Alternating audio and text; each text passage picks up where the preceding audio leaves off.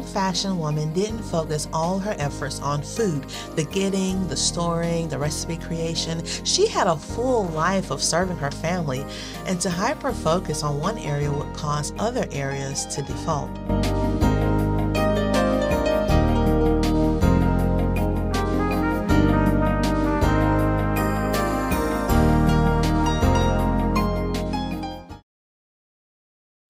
Hey guys, how's it going? This is Jacqueline, the Unimportant Homemaker, and today let's talk about homemaking. Truly, we are all susceptible to fear. Some people are afraid of losing all their money, so they hoard it. They work burdensome hours, all in an effort to make sure they are never low on money. Others experience fear of failure, causing them to avoid taking risks and instead stay within their comfort zone. Some people are afraid of being unsuccessful, so they push themselves and their children to overachieve. Some people are terrified of being unfashionable or overweight or forgotten, so they go through excessive obsessions of dieting, binge shopping, and trying to become either famous or infamous. For the housewife, our fear has convinced us that our families will go hungry. To prevent that, we purchase food in bulk and start large, burdensome gardens and raising as many animals as possible, all in an effort to make sure we won't be hungry. These are amazing plans. Being involved in the growing, harvesting, and processing of food is a noble pursuit. It nourishes you and makes you feel in touch with nature, but this has become increasingly exploited. Being afraid of hunger, I feel, is an American problem, as if getting hungry is the worst kind of evil. Hunger is temporary.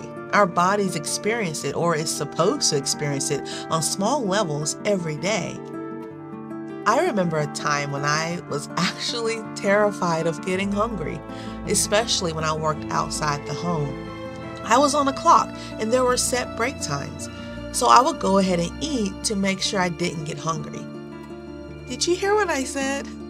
I said I would eat to make sure I didn't get hungry. That's literally nuts. Hunger tells you to eat. I ate so hunger wouldn't talk to me. I would eat the 3 squares and the 2 snacks marketing has told me is the standard way of eating. I consume calories according to a clock instead of natural body cues.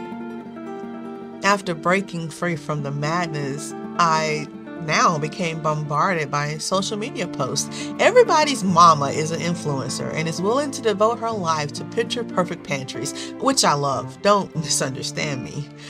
The aesthetic of shelves laden with jars filled with homegrown food, the 5-gallon buckets lining the floor, and the massive collection of rings, lids, and Mylar bags seduces the housewife.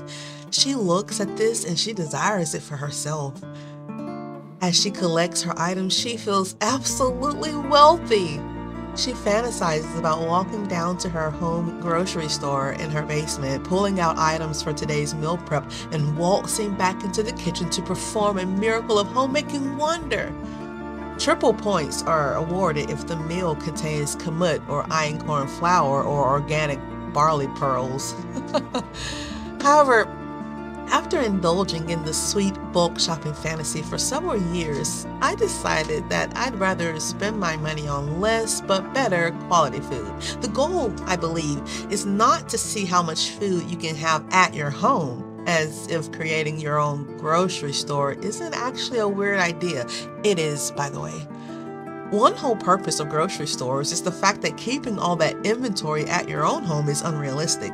What if your health changes and you want to head in a completely different avenue in terms of food? I shuddered at the overindulgence of items I purchased. I was hoarding jars and lids like it was gold. And it still wasn't enough, because now homemakers are freeze-drying foods. Why? Why are we making these products that we've never even used to see? Like freeze-dried candy and freeze-dried watermelon. Come on, people. This is yet another way to get your pockets empty and your belly full. How come our recipes have evolved into merely belly fillers? I literally hear women saying things like, "This meal is full of calories to make sure no one goes hungry." Has the feeding of our bodies been reduced to mere calorie consumption? How is this right? The old-fashioned woman prioritized whole foods and ensured her family was well nourished. She didn't obsess over the details of food preparation, but saw it as part of a bigger picture, serving her family. Get single ingredients, make food with them. She believed in the power of whole foods to nourish and sustain her loved ones. Rather than getting caught up in the minutiae of food preparation, she approached it with simplicity and practicality. While she was open to learning new recipes and techniques, she emphasized the importance of using single ingredients to create delicious meals. For her, cooking was just a means of serving and caring for her family, ensuring they were nourished and satisfied. I'd love to read your thoughts on the whole grocery store at home philosophy down below in the comments section. I know there are a lot of smart people here. That's it for today, guys. Thank you for joining me, and I will see you next time here at the homestead. Bye.